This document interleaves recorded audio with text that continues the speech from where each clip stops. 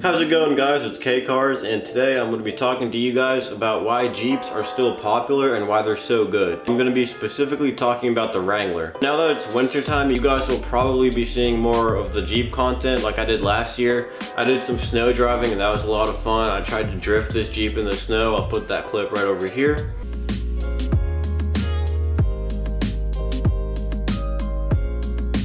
So as you saw, it was a lot of fun, and you guys can definitely expect some more Jeep content coming up in the future. I'm actually going to be doing a video with my friend who has an old Ford truck, and we're going to be trying to race them like on the street, because obviously a truck and a Jeep, like, they're really slow. So I think it would be interesting to see which one's fastest, and then we're also going to go off-roading to see how the truck compares against the Jeep. So let's go ahead and start off and talk about what makes the Jeep Wrangler so popular. Most people probably know that the Jeep Wrangler is a descendant of the Willys Jeep that came out in the 1940s for military use.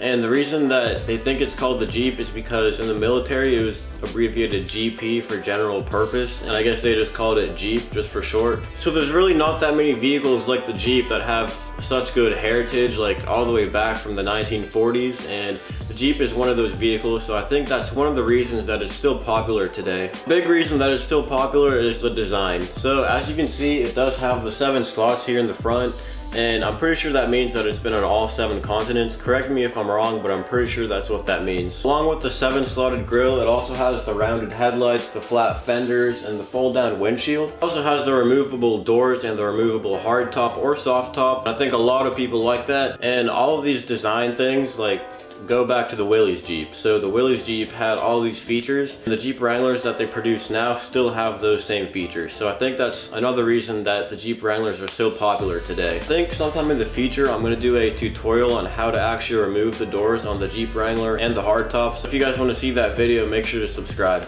But as I said, the Wrangler has all the designs for the first Willys Jeep, but then if you go on the inside, it's like a modern vehicle pretty much.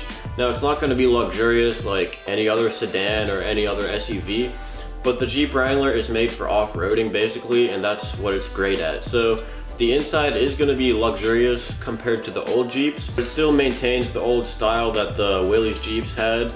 Of course, it's still modernized like I said, but on the inside it's completely different from the old Willys Jeep. Another reason that the Jeep Wrangler is so popular is because of its capabilities, not only off-road but also on-road. As you guys probably know, the Jeep Wrangler JK has a 3.6 liter Pentastar V6 making 285 horsepower. It's not bad, but when you actually drive the Jeep, it's really slow. Like, you literally can't, you can't even keep up with traffic sometimes. That's how bad it is. So it's not extremely capable on-road, but when you take it off-road, that's what it's made for, so that's what it does best. Right here you guys can see the really good approach angle that the Jeep has.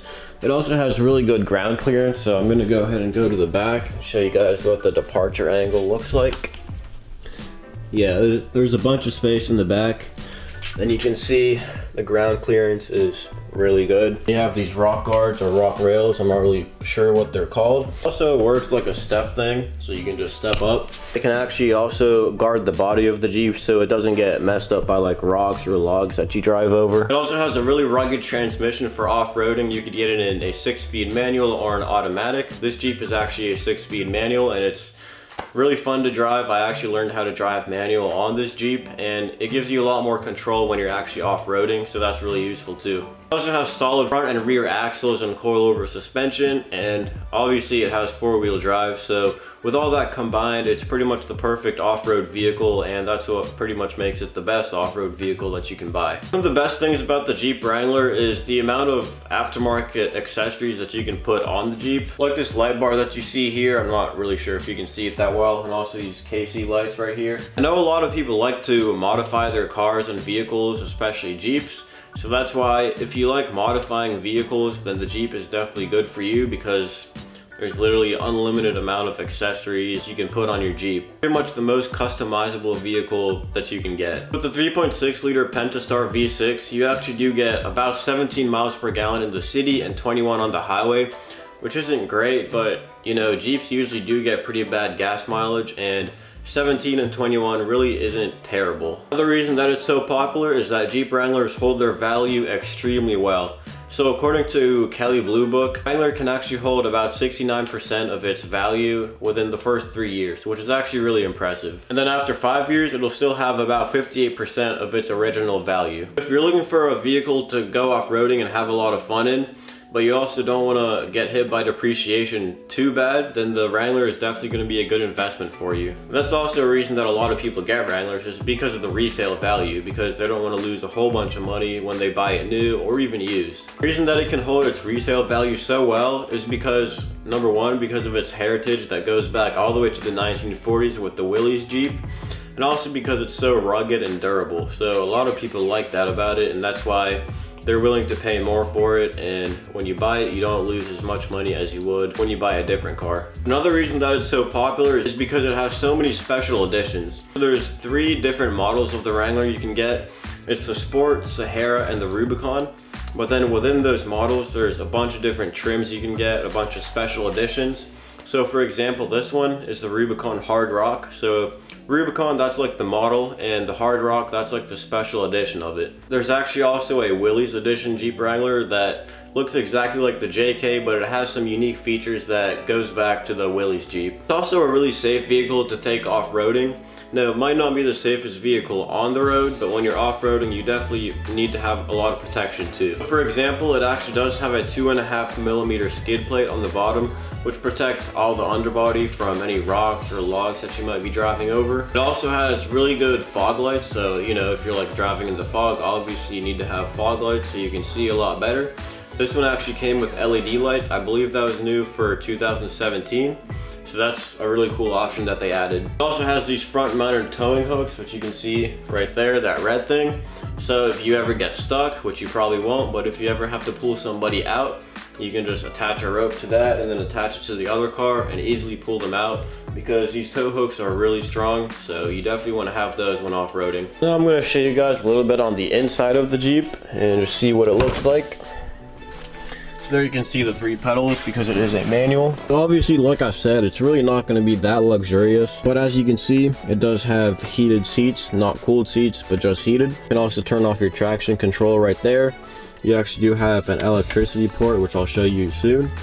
And then there's also the heated seat for the passengers. So whenever you want to plug something into the electricity port in here, it's literally just right here, and it's like a regular wall outlet. Once you plug something in there, you actually have to press this button to supply power to it, and then it's just like a regular wall outlet, like I said. And as I was saying before, it's really not that great on road. As you can see, the speedometer only goes up to 100 miles an hour, but I doubt it could even go like above 80, to be completely honest. So it really is for off-roading. It's really not that good on road. Even on the highway, like there's kind of a little bit of play in the steering wheel, so you have to constantly be adjusting like your steering input on the highway. Because at high speeds, it is kind of hard to control, especially if it's windy, because it does have a pretty big surface area on the outside, so the wind literally moves it wherever it wants to. And then here you can see just your standard radio, no touchscreen or anything fancy. It actually does have a CD player. I know a lot of cars these days don't even have CD players, so it's pretty cool that the Jeep actually does have one. And you can see it does have Sirius XM radio. And then this one actually did come with the Alpine stereo system, which is pretty cool. I'm not really sure how many speakers it has or anything about that, because I don't listen to music while driving, even in the Jeep. And as I was saying before, this Jeep does have the 6-speed manual, which is really fun to drive. Like I said, I actually did learn how to drive stick on this Jeep. It's really useful for off-roading because you don't just leave the Jeep guessing what gear it should be in. You're always in control. Whenever I'm off-roading, I'm usually just in first gear the whole time because I don't really go that fast when I'm off-roading. And then for your 4-wheel drive switch, it's right over here. 2-wheel drive is all the way up, and then you pull it back for 4-wheel drive high, then to the right and down for 4 low. So I've actually never used 4 low, but that's for like rock crawling, because then the RPMs are going to be really high even if you're going really slow. So that's basically what that does. So I'm not sure if you guys can see what that says, but the Rubicon actually does come with a sway bar disconnect and axle lock. So for the sway bar disconnect, that's if you're like doing some extreme off-roading. The sway bar is disconnected, this wheel would be able to travel a lot more, and the same with the other wheel. So that's basically what that does. That's the best I can explain it. The axle lock, that's pretty much your differential lock. So you can lock both front and rear. So it's really useful if you're like stuck in mud or trying to go in snow. You can also use it as kind of like a downhill descent control. So for example, if you're driving down a steep hill and it's really snowy, there's ice, you can put it into 4 low, put it in first gear, and then lock both differentials and just take your foot off the brake, off the gas, and it'll crawl down really slowly. And because both axles are locked, then each wheel is gonna spin the same speed.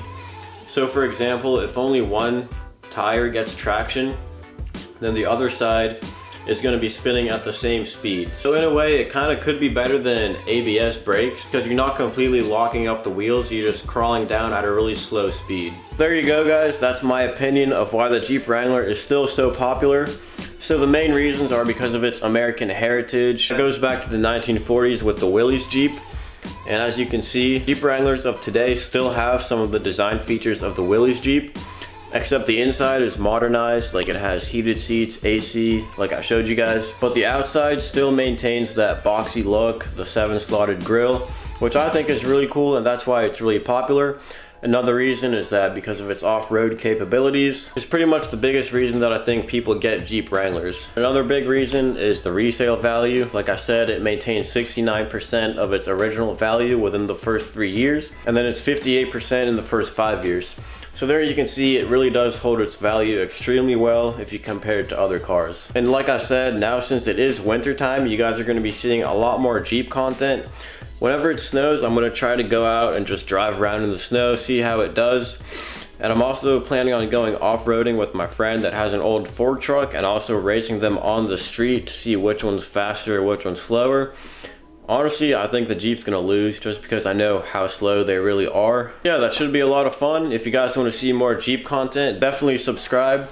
If you want to see some off-roading, let me know down in the comments because I'm definitely going to be doing that. If you guys like the video, or if you want to add anything like suggestions on what I missed, definitely comment those down below.